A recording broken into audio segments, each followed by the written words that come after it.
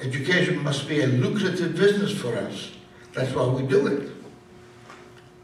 Our main problem today is from Alice in Wonderland, which incidentally is a great political novel, where the Mad Hatter says, if you don't know where you are going, it doesn't matter where you are.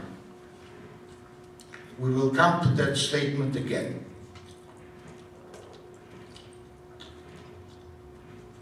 Diaspora and education.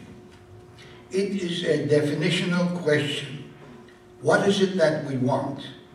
What is the purpose of Armenian schools? For over 3,000 years, there have never been more than 7 million Armenians worldwide. Ever. Today, perhaps, we have about 4. Some people insist 5 million. If you look at some numbers, 10 million. The Marashtis are 76 milyon. I don't know about time taxes. If every Armenian stayed true to national values and Armenianism, we would probably have 70 or 80 million Armenians today. If we were honest about it, we would not be living in somewhat physically comfortable lives here, but repatriate. In recent history, Armenians did that in large numbers on 2 occasions. If you forgive me, it's like Jesus said, drop everything that you have and follow me. But the guy in the Bible could not. We can't either. An educated and professional Armenian from Armenia was sending his children to a non-Armenian private school. We berated him, as obviously he could afford the tuition, the usual excuse for not sending our children to Armenian schools. He surprised us when he said, if I wanted to remain Armenian, I would have stayed in Armenia. Are we really shish kebab Armenians? And are trying to add some tasty pilaf, greens, and salad at the table with schools and so-called semi-ethnic Western churches? Now that's another seminar topic. What happened to the myriad Armenian communities in Poland, Singapore, India, and soon perhaps the Middle East? In the Middle East, Armenian community schools were high schools at best, and most people attended them. Each ethnic community had their school. Also the Catholics, for they considered themselves an ethnic community, since public schools were either non-existent or were very poor quality. The community schools met the needs of the community and served it well.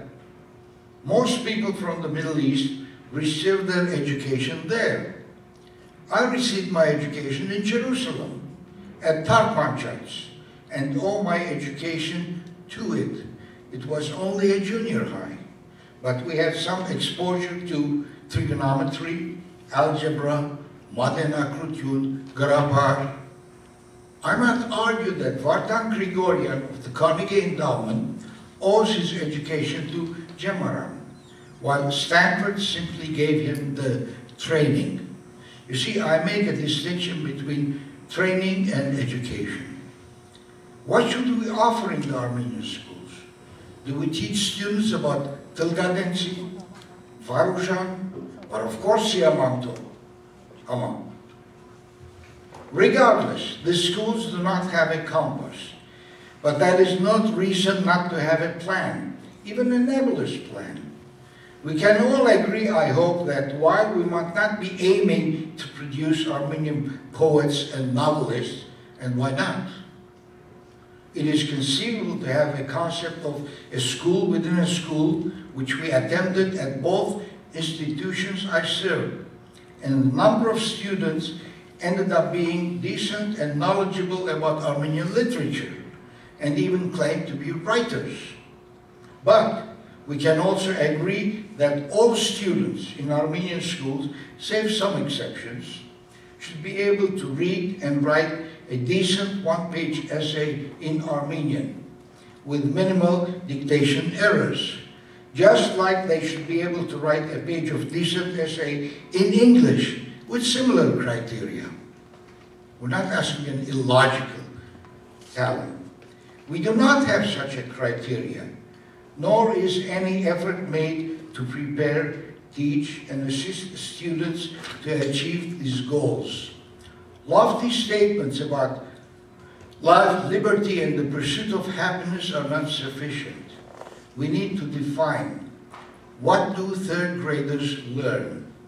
What is the level in the 5th grade? Do seniors need an exit exam?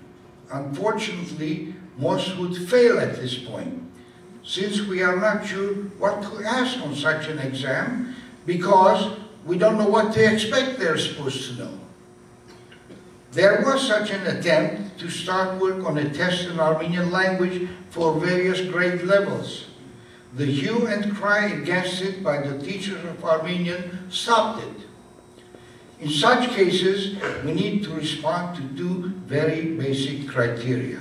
1, is the test relevant? 2, is it a valid test?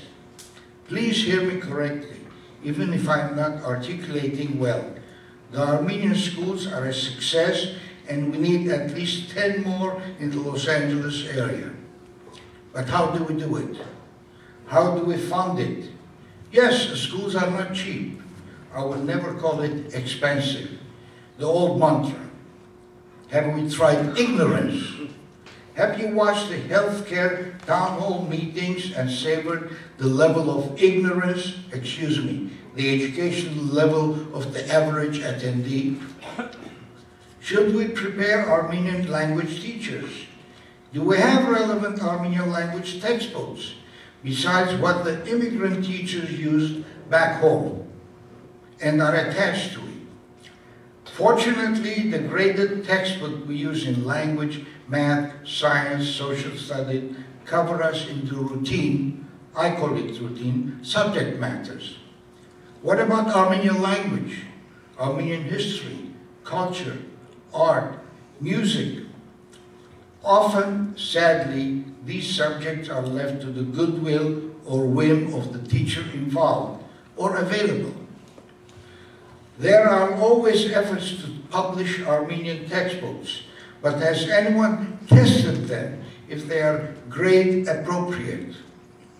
Our schools succeed not so much because of their educational program, but the design of having so many Armenian children together on the same campus. The camaraderie, interacting with one another and creating their own community. Do a study of Armenian school graduate. Ask them what they have, what they got from the schools. It is not language, not serious study of Armenian history, but a close-knit feeling of Armenian friends and community. That is very good and important, but is that sufficient? What else can we do to it? How can we use that criteria to develop alternate and hopefully better programs?